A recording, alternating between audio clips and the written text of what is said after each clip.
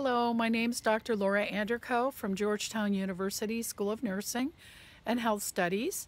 I'm going to share in the next couple minutes some of the work that I'm doing around climate change and health with the hope that this work may motivate you to consider your own practice and how you may integrate or implement some actions that will help people improve their health in spite of the climate changes.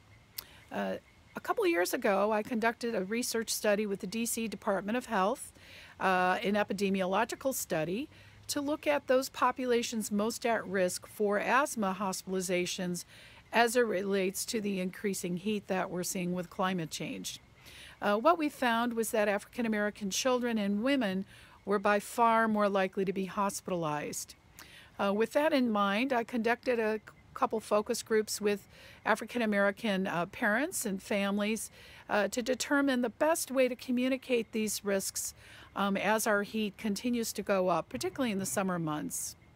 What I found was that there was a huge interest from parents to institute the EPA Air Quality Flag Program. This program can be found at airnow.gov, and what it essentially does is has different colored flags that children put up each school day in anticipation of the following school day to let folks know how the air quality is going to be. Green is excellent and purple is hazardous to our health. I was able to work with some school nurses in the DC area and conducting some community-based participatory research right now to look at the impacts of instituting these programs within schools.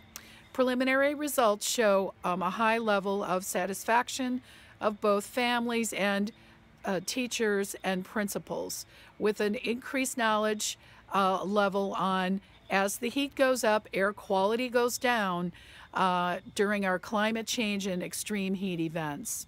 I hope that you can consider ways to integrate some of the interesting and beneficial practices in your work setting and in your professional work. Thank you.